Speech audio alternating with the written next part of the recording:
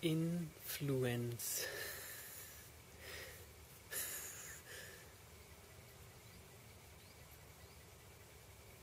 Influence. A lot of influence. A lot of sound, feelings, emotions, sensations.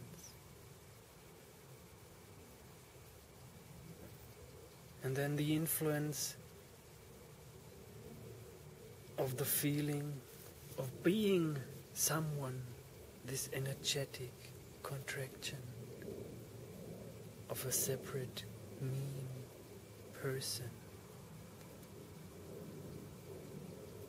And then the idea that this person is influenced by some other persons, by religion, by school of thoughts, by nature, by whatever.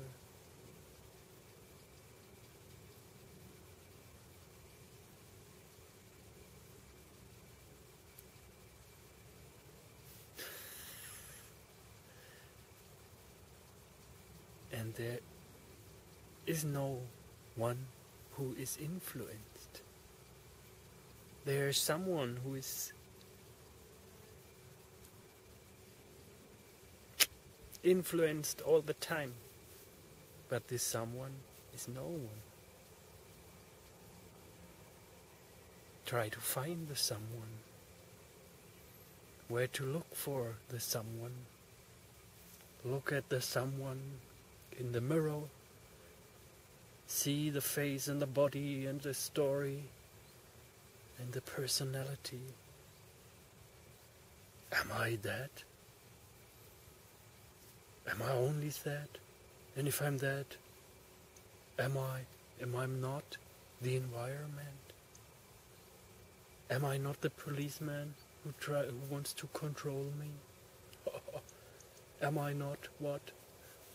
I am not my environment.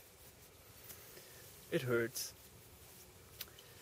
Yes, each separation hurts, and then there's the longing to go back into oneness, feeling whole again, being complete.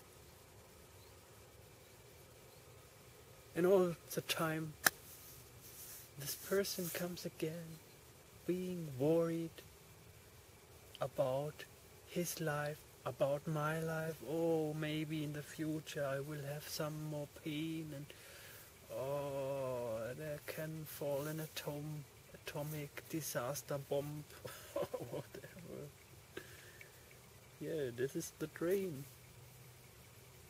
The personal dream.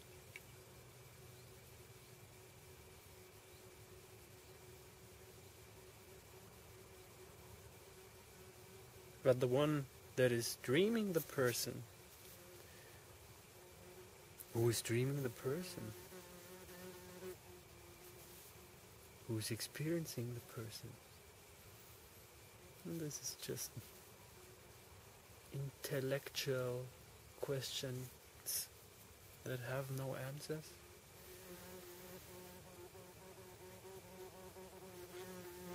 And no answer. There is no answer to the question, who am I? But if I had an answer, I could do something with this answer. I could care about it.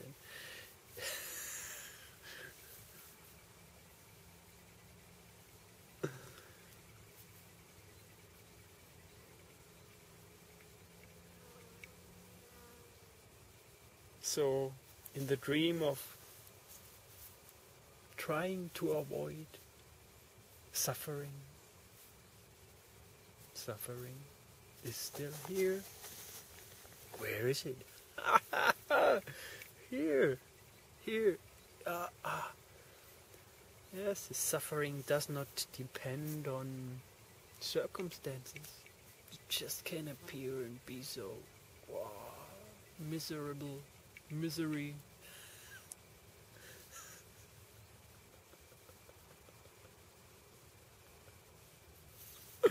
And then, chew, in the next moment, it can be done, gone, again, and again, and again, and again. And the hope that there will be one day no more suffering is suffering still.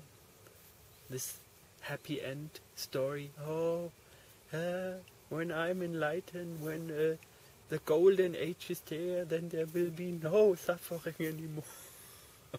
Hoping. And still you suffer like hell. You cannot stand this pain of separation.